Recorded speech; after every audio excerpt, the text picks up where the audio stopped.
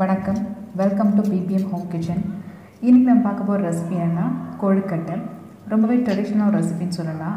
அதில் கொஞ்சம் விசேஷம் இருக்குது. என்ன அப்படின்னா, இந்த கொழுக்கட்டை பார்த்திங்கன்னா ஆடி மாதத்தில் வரக்கூடிய செவ்வாய்க்கிழமை ஔவையார் நோன்பு எடுக்கும்போது செய்வாங்க. அதை தான் எப்படி செய்யணும்னு நம்ம பார்க்க போகிறோம் இன்றைக்கி. இதுக்கு பார்த்திங்கன்னா பச்சரிசி தான் பயன்படுத்துவாங்க. நான் ஒரு படி பச்சரிசிக்கு ஒரு தேங்காய் முழுசாக பயன்படுத்தின்னு சொல்லுவாங்க. நான் உங்களுக்கு காட்டுறேன் பாருங்கள். இந்த மாதிரி படி எடுத்துக்கோங்க. உங்கள் வீட்டில் எத்தனை பெண்கள் இருக்கீங்களோ அதுக்கேற்ற மாதிரி பார்த்துக்கோங்க. இல்லை நோன்பு வைக்கிறதுக்கு எத்தனை பெண்கள் வீட்டுக்கு வராங்களோ அவங்களுக்கு ஏற்ற மாதிரி அரிசி எடுத்துக்கோங்க. இன்றைக்கி நான் உங்களுக்கு செஞ்சு காட்டுறதுனால இந்த ஒரு படியில் அரை படி அரிசி மட்டும் நான் இன்றைக்கி செஞ்சு காட்டுறேன் உங்களுக்கு. அரை படி அரிசிக்கு அரை மூடி தேங்காய் திருவி போடணும். நம்ம பச்சரிசியை எடுத்து ஒரு அரை மணி நேரம் நம்ம நல்லா தண்ணி ஊற்றி ஊற வச்சிடலாம். நல்லா கழுவி எடுத்துக்கோங்க. பச்சரிசி ஒரு தடவைக்கு 3 தடவை நல்லா கழுவி எடுத்துருங்க. இந்த ரெசிபி, அதாவது இந்த கொழுக்கட்டை ஆடி மாதம் செவ்வாய்க்கிழமை செய்யக்கூட இந்த ஔவையார் கொழுக்கட்டை நம்ம செய்கிறதுக்கு அரிசியும் தேங்காவும் மட்டும் இருந்தால் போதும். வேறு எதுவும் நான் செய்ய போகிறது கிடையாது. நம்ம உப்போ சர்க்கரையோ வெல்லமோ ஏலக்காவோ எதுவுமே இந்த கொழுக்கட்டையில் இருக்காது. ஏன்னா இந்த கொழுக்கட்டை பார்த்திங்கன்னா நம்ம விரதத்துக்காக இல்லை நோன்புன்னு கூட சொல்லலாம், அதுக்காக செய்ய போகிற கொழுக்கட்டை அப்படின்றதுனால உப்பு சர்க்கரை வெல்லம் ஏலக்காய் எதுவுமே சேர்க்க போகிறது கிடையாது. பச்சரிசி இந்த மாதிரி ஊற வச்சு ஒரு அரை மணி நேரம் எடுத்ததுக்கப்புறம் ஒரு நல்ல ஒரு காட்டன் கிளாத்தில் ஒரு விசிறி விட்டு நல்லா ஆற வச்சுடுங்க.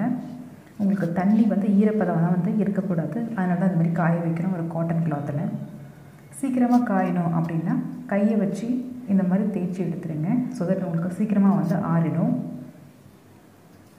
இதுக்கப்புறம் இதை மிக்சிலேயோ இல்லைனா நிறைய இருக்குன்னா மாவு மிஷினில் கொடுத்து அரைச்சி வாங்கிக்கோங்க. நான் மிக்சியில் போட்டு இன்றைக்கி எடுத்திருக்கேன்.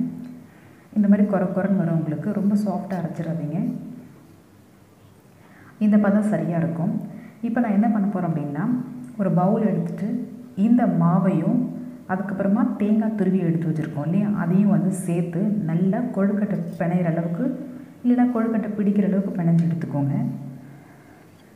இது பார்த்திங்கன்னா நான் அந்த சொன்னேன் இல்லையா, அந்த மாவுக்கு ஒரு அரை மூடி தேங்காய் நல்லா துருவி எடுத்துருக்கேன். இதை அப்படியே எடுத்து நம்ம இந்த மாவோடு சேர்த்துடலாம்.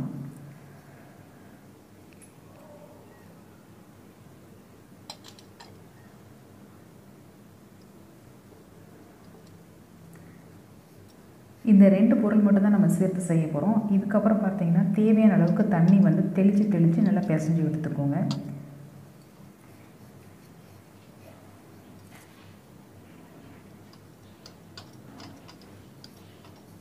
இந்த தண்ணி கொஞ்சம் வெதன்னு வச்சுக்கோங்க. அப்படி இல்லை பச்சை தண்ணி மாதிரி ஊற்றி நல்லா பிணைஞ்சு எடுத்துக்கோங்க.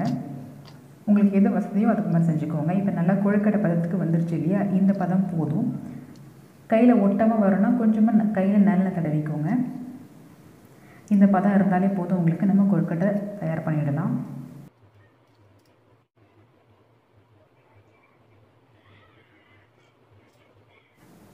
இந்த விரதத்துக்கு நம்ம செய்ய போகிற கொழுக்கட்டை பார்த்திங்கன்னா விதவிதமாக செய்யணும்னு சொல்லுவாங்க. பிடி கொழுக்கட்டை மாதிரி நம்ம எப்பவும் செய்கிற மாதிரி கிடையாது. அதாவது எப்படின்னா நான் உங்களுக்கு செஞ்சு காட்டுறேன் பாருங்கள். நல்லா ஒரு கையளவுக்கு அந்த பிடிச்ச மாவில் பாதி மாவளவுக்கு எடுத்துக்கோங்க. எடுத்துகிட்டு நல்லா ஒரு ரவுண்டு ஷேப்பில் தட்டிடுங்க. இதான் நம்ம அடுத்தடுத்து செய்ய போகிற கொழுக்கட்டையோட அழகாக வைக்கிறதுக்கு ஒரு பேஸ் மாதிரி உங்களுக்கு கிடைக்கும். ஸோ இது ரொம்ப நல்லா ஸ்ட்ராங்காக ரொம்ப மெலிசாக இல்லாமல் நல்ல தடிமனாகவே தட்டி வச்சுக்கோங்க.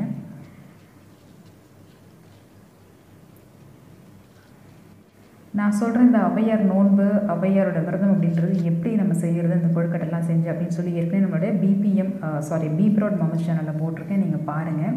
பார்க்கலாம், கீழே லிங்க் கொடுக்குறேன், நீங்கள் பாருங்கள். உங்களுக்கு அந்த நோன்பு நம்ம பெண்கள் இருக்கணும், அது எதுக்காகன்னு சொல்லி தெளிவாக சொல்லியிருக்கேன். நீங்கள் அதை பாருங்கள். அதுக்கப்புறமா அம்மிக்கல் செய்யணும், ஆட்டுக்கல் செய்யணும், உரல். இதுக்கெலாம் இந்த மாதிரி கொழுக்கட்டையை நம்ம ஸ்கூல் படிக்கும் போதெல்லாம் கிளேயில் வச்சு நம்ம செஞ்சுருக்கோம் இல்லையா, அதே மாதிரி தான் இந்த மாவு பயன்படுத்தி நம்ம அம்மிக்கல் இப்போது இந்த மாதிரி ஒரு பேஸ் ரெடி பண்ணிவிட்டு அதுக்கு மேலே குழந்தை வைக்கிறதுக்காக இந்த மாதிரி பார்த்திங்கன்னா அவங்களுக்கு அம்மிக்கல் மாதிரி இருக்கும் பாருங்கள். அவ்வளோதான். அடுத்தது ஆட்டுக்கல் செய்ய போகிறோம். ஸோ அதுவும் இந்த மாதிரி தான்.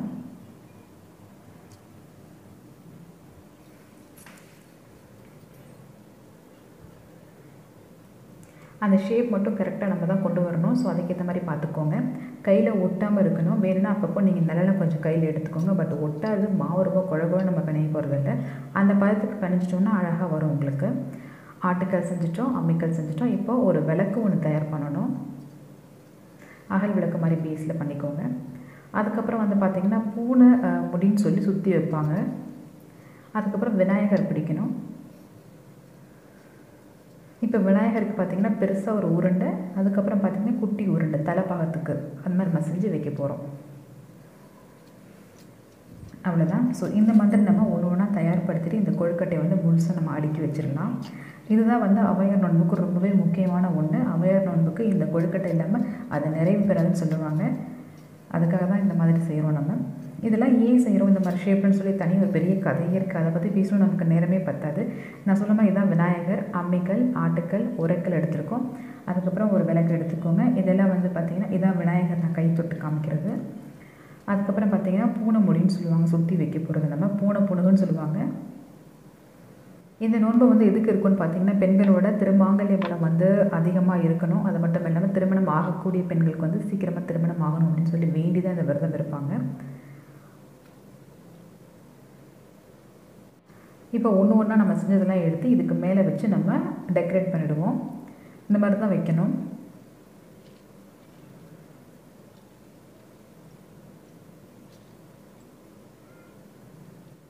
வீட்டில் வந்து பணத்தட்டுப்பாடு, பணக்குறைவு கம்மியாக இருக்குதுன்னு நினைக்கிறவங்க, செல்வ செழிப்பு அதிகமாக இருக்குன்னு நினைக்கிறவங்க நிச்சயமாக இந்த ஔவையார் நோன்பு எடுக்கிறது ரொம்பவே சிறப்புன்னு சொல்லலாம்.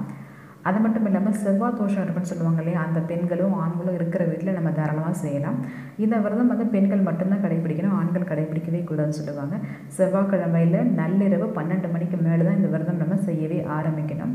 இந்த விரதம் முடிச்சதுக்கப்புறம் பார்த்திங்கன்னா இந்த கொழுக்கட்டையை வந்து பெண்கள் மட்டும்தான் சாப்பிடணும், ஆண்கள் கொடுக்கவே கூடாதுன்னு சொல்லுவாங்க.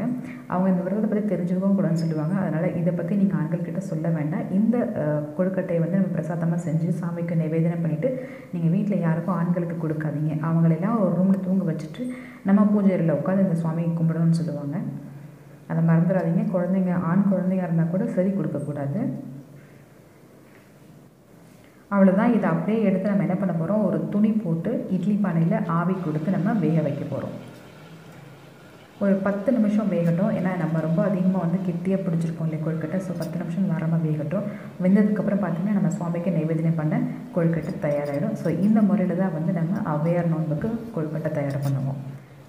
இந்த ஔவையார் நோன்பு பற்றி வீட்டில் நம்ம எப்படி வந்து வழிபாடுகள்லாம் செய்யணும், இதெல்லாம் எதுக்காக நம்ம செய்கிறோம் அப்படின்னு சொல்லிட்டு நான் உங்களுக்கு தெளிவாக பி ப்ராட் மூவிஸ் சேனலில் கொடுத்துருக்கேன். நீங்கள் பாருங்கள். பார்க்காதவங்களுக்காக கீழே டிஸ்கிரிப்ஷன் பாக்ஸில் நான் லிங்க் ஷேர் பண்ணுறேன். நீங்கள் பார்த்தீங்கன்னா உங்களுக்கு நிச்சயமாக புரியும் எதுக்காக இந்த மாதிரி கொழுக்கட்டை நம்ம செஞ்சு அன்றைக்கி செவ்வாய்க்கிழமையில் நள்ளிரவு 12 மணிக்கு மேலே நம்ம சுவாமி கும்பிட போகிறோம் அப்படின்றது நீங்கள் தெரிஞ்சுக்கலாம். ஸோ நான் உங்களை கூடிய சீக்கிரமே இது ஒரு இன்ட்ரெஸ்டிங்கான ஒரு ரெசிபியோடு சந்திக்கிறேன்.